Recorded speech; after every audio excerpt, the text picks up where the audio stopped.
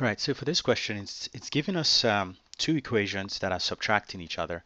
So we have x squared y, we have 3y squared, we have plus 5x y squared, and we're subtracting that from minus x squared y plus 3x y squared minus 3y squared.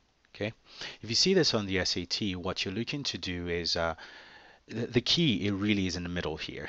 The key is in the middle here with this negative. This negative needs to translate through every item in this, in all three items in this second bracket. And that's where a lot of people make a mistake, because most students would actually multiply the minus and the minus in here. So this first one is going to be a plus. Most people will do that right, but then will forget the last two. So the thing to understand is this negative is going to come here, it's going to come here, and also come here. It has to affect all three. So when it gets to the second one, it's going to be minus 3xy squared. And when it affects that last one, it's plus 3y squared. Okay? So nothing has changed with the front part. This is still x squared y. This is still minus 3y squared plus 5xy squared. So at this point, you pretty much kind of combine everything together. So let me kind of move this in a little bit there. Move this a little bit. Okay. So we look for like terms, and see, what kind of goes together, if any. We notice that the negative 3y squared here goes with this guy.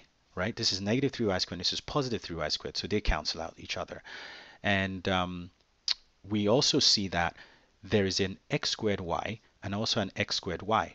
But the good thing is they have the same sign, right? They're both positive here. When you don't see anything here, this is also positive. So essentially, this is going to be xy squared plus xy squared, which is going to eventually become 2x squared y. Okay, and so those are taken care of, and now we have this left. We have this and this. Okay, because this is 5xy squared and this is 3xy squared minus. So this is going to be the plus 5xy squared minus 3xy squared. Again, when I look at this, it's really the same item. You just have 5 of it here and you have negative 3 of it. So it's 5 minus 3. Don't worry about these guys. It's just going to come down. 5 minus 3 there is going to be 2 plus 2xy squared, because it's like you're saying 5 oranges minus 3 oranges. I'm just going to call this an orange or an apple, whatever your favorite fruit is. 5 oranges minus 3 oranges is 2 oranges. So that's the way you kind of think about that. So at this point, we're done, because if you look at the answer key, you can't simplify this any further. Now, one of the tricks to answering SAT questions effectively is, after you've done work for a while, peep through the answer key. There's an answer key there for a reason, and see, am I close to the answer? Do I have an answer already? Because at times you see students trying to simplify this further, when if you look at the answer key, there's no need to do that. You're actually done. So the answer here is C, which is one of the answer selections. That's the answer here is C. So just write it out. Make sure this negative translates through, and then combine like terms.